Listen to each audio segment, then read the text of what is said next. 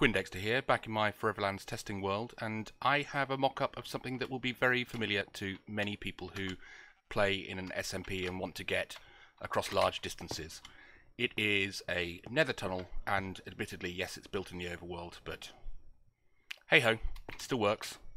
What you will see in this design, it's 3 wide ice, and we've got some like runways, soul soil, so that horses can go over them as well, and a little bit of decoration. And imagine behind me is one of the gateways to a place you want to go, whether that's a shopping district or back to your nether hub or whatever. Problem, a little bit of a bugbear of mine, is that people kind of use boats to move around, but then they just kind of leave them lying around.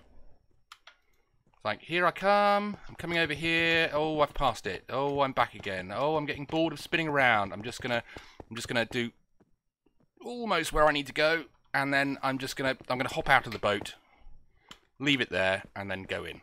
Kind of just pile up all over the place, which means that your ice pathways become a hazard area. So in this video, I'm gonna show you a couple of ways that you can mitigate that. So the first one, and the easiest one, is just put some slowdown blocks. So if you're in your boat and you know roughly where you're going, you can slow down and it will grab you, and then off you go, and hopefully you pick up your boat, but generally speaking people don't. This isn't a problem if you're traveling quick. A single block won't slow you down. This video is about automatically breaking your boat without you having to do anything, placing it in a collection area, and making your life just tidier and easier. And mine too. Anybody that plays with me will know that I get annoyed with lots of boats just aimlessly spread around. So let's see how we do that, and this will be well known to a lot of people. First of all, we need to work out where we're going to be dispensing our boats, and that will be under this block here, this ice block here, and our collection system will be under this one.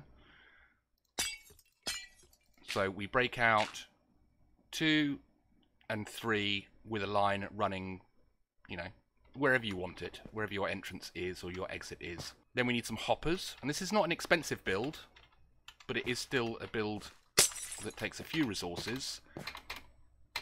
So here we're going to place a dispenser facing up. That's where your boats are going to come out when you need them. And we're going to place a hopper going into that.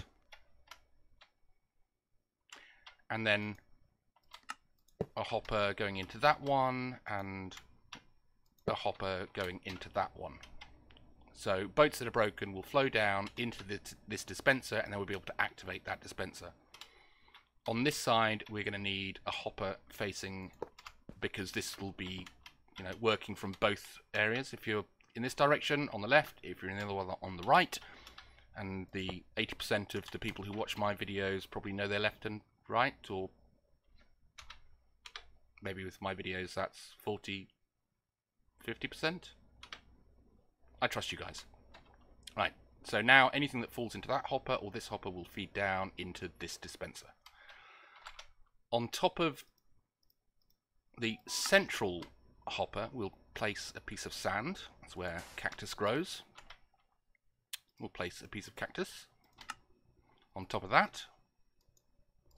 And we can't, because you can't have anything next to it, so we'll just remove that stair. And then we want a hopper coming down into that one and down into that one, so that when your boat rides over here, gets broken by the cactus, it will feed into one of these hoppers and then come down into this dispenser. Put a piece of glass on top of your cactus to stop it growing, and we're almost done.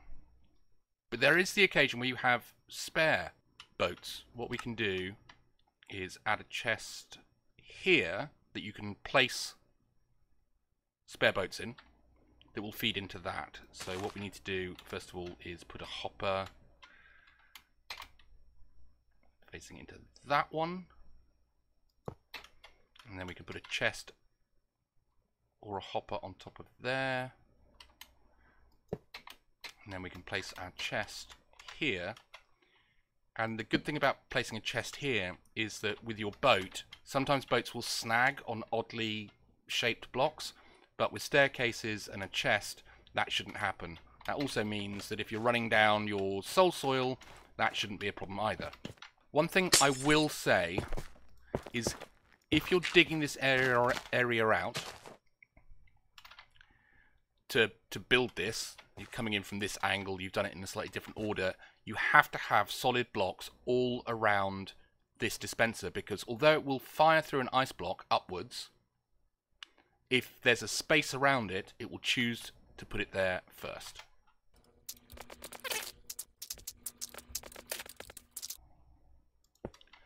Also, if you haven't put your ice in here and you're testing it just to see if it works, it will shoot back into this hopper rather than come upwards, so you need to make sure that your ice blocks are back in. And because this is we want to know where we are going to be, let's just put some temporary blocks here. As I said before, a button will activate that dispenser and fire blocks through it. This is almost done. Let's put some boats in here. Push the button. And it worked.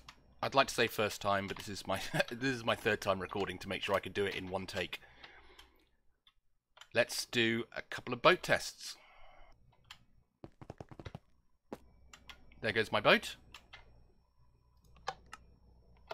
Here comes my boat. Some of you may be wondering about why it doesn't dispense a full boat rather than just a boat to pick up. If you're in the overworld where you can actually have water, and you can't have water in the nether because it goes sizzle, right? When you put a dispenser into water, your boat is fully formed and you can just get in it and, you know, off you go. I haven't found a way in the nether of doing that, so you still have the manual step of having to pick up a boat and place the boat. But this is still a lot easier than having to use your axe to chop, chop, chop, chop, chop, chop, chop. Oh, now I've got my boat, and I'm going to go and place it into a side chest, and then I'm going to pick it up, and then I'm going to place it again. From here, come out of your base. Let's just get rid of all these boats. These boats. Push your button, you got your boat. Off you go. And then when you're coming back down, and this is just in my testing world, I've not seen this in SMP.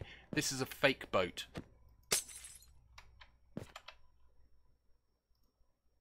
That boat doesn't actually exist.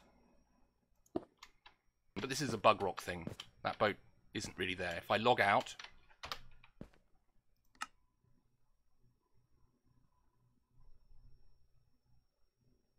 and log back in, boat has gone. So anyway, system works. You can replace these blocks with anything you like. Yeah, you make them fancy if you want to.